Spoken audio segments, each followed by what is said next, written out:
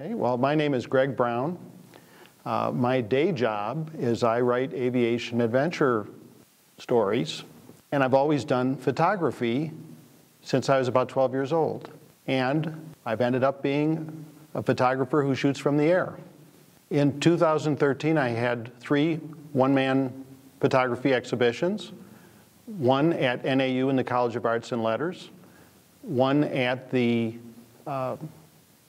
Radisson Hotel here in Flagstaff, and now I've got an ongoing show that continues at Charlotte Hall Museum in Prescott.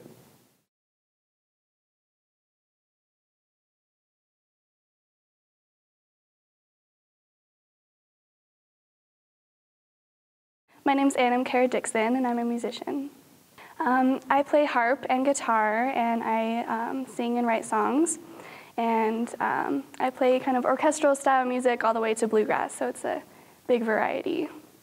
So I play as a solo act. I also play as a duo with Brad Bays. And I also play with a trio in a full band called Anna Cara and the Boys. And that's with Brad Bays, Tim Hogan, and Ron James. And then also recently I've been playing with Tristan Scroggins, who's a really fabulous young musician from Colorado. I love to play music because I'm really young and I'm not exactly sure who I am, but when I play music, I feel really complete. And that's really special because it's something that can kind of last a lifetime, it's not just in that moment. So I'm really thankful for that. My favorite live performance from 2013 was playing at Pickin' in the Pines Bluegrass Festival on the main stage. It was really fun.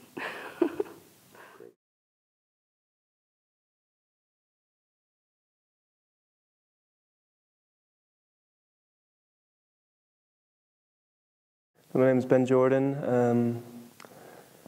I'm from Kingman, Arizona. Graduated from NAU with a ceramics degree about 2 semesters ago, and I mainly do sculptural, ceramic, and metal work.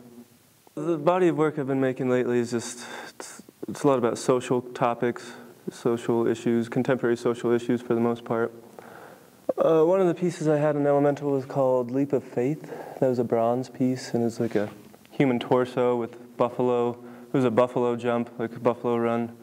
The buffalo were running off the edge of the cliff and obviously dying. So that's kind of a commentary on social issues, kind of like a herd mentality, like the pack mentality of just kind of following the person in front of you, not thinking for yourself, and it's kind of a mirror of our society today, I'd say. But really, it's just the most satisfying thing I've found in my life to do.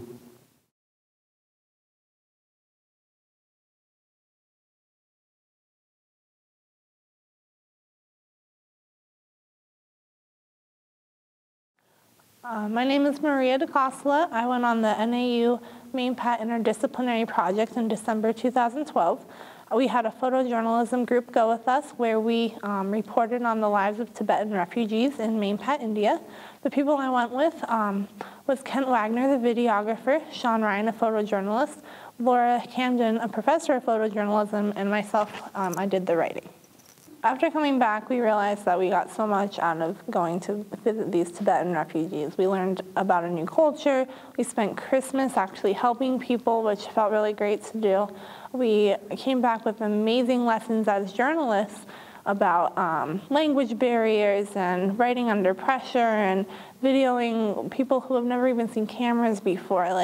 We learned a ton about this new culture, and we also learned that some people aren't necessarily in poverty, they live simplistic lifestyles. And what we ended up with were 2 videos, a photo gallery, a book, and an overall presentation.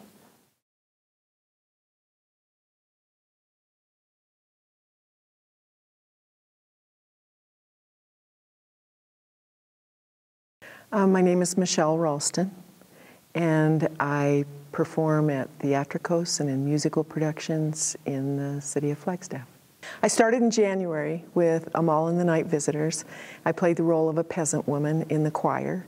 My next role was in the spring. In May, I was in a theatricals production, Few Good Men. I portrayed Judge Julia Randolph. In September, I was in Oliver.